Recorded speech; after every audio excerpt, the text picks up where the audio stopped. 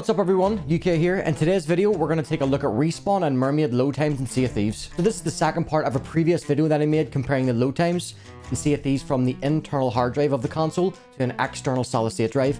But in case you haven't seen that one, I'll link that in the description below. Let's check out the respawn and mermaid load times in Sea of Thieves using the console's internal hard drive and an external solid state drive.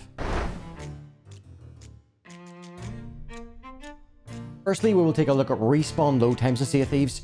Respawn load times in Sea of Thieves can make the biggest difference in the game. If your ship has taken heavy damage and is close to sinking, respawning in 5 seconds compared to 5 to 10 seconds can be a decider on whether or not your ship sinks or you save the ship. So I went with 3 different respawn tests to keep it accurate with actual gameplay. So the first one you'll be seeing is respawning at a skeleton fortress. With PvE along with PvP possibilities here, I thought this was a great example to show as it is a small to medium-sized island. The second will be respawning at Thieves Haven. This will show respawning load times at a large island. The third is dying and respawning while on a moving ship. This, in my opinion, is the best example of a respawn test, as during ship combat where either both or all ships will be moving at the same time, so respawning back to your boat during combat is vital. So let's take a look at 3 respawn comparisons in the game, that being loading from the Ferry of the Damned back to your ship.